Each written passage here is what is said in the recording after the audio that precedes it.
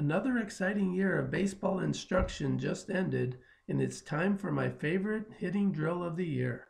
As usual, the competition was fierce, but the top drill solved more issues than any other drill I used, and most importantly, it solved the biggest problem I see with young hitters. First, though, two other drills were considered for the top one.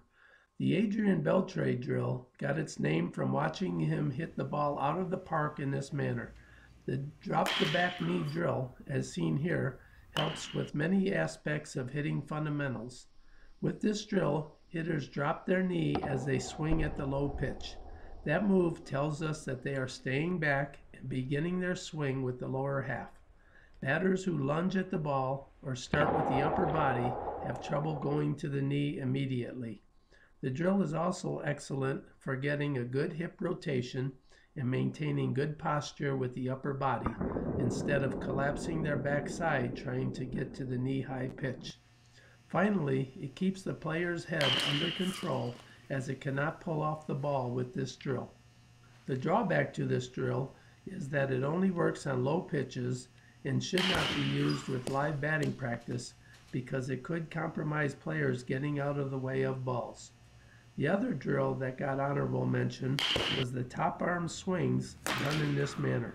The batter chokes up on the bat and holds their top forearm with their other hand. In this way, players do not separate their top arm from their body, and it also doesn't put a lot of strain on the top arm.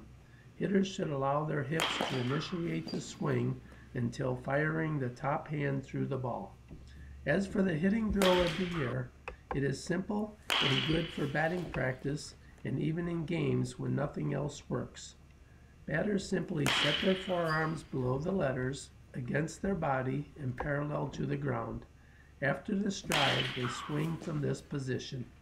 This move creates as compact of a swing as can be, which is the point of the drill. Batters do not add distance to the swing, and it forces them to use the small muscles of the hands, wrist, and forearms, along with the hips, to produce the bat speed. Batters can still prepare to swing by shifting their weight to the backside and by closing their front shoulder slightly before swinging. There is little room for error, and hitters square many balls up in this manner. This is a great drill for hitters with long arm swings, and most important, it is one of the only ways of solving the batters who push the knob out before swinging, which leads to a number of other hitting flaws. After a while, longer for some than others because muscle memory takes time to change, I have batters begin to take the bat back and up to a good taller spot and see if their original problem disappeared. In time, this simple action helps incorrect swing paths and builds up strength in the smaller muscles. Hope to see you over at my website, www.baseballcoachingtips.net, for more great coaching information and for my soon-to-start step-by-step hitting class.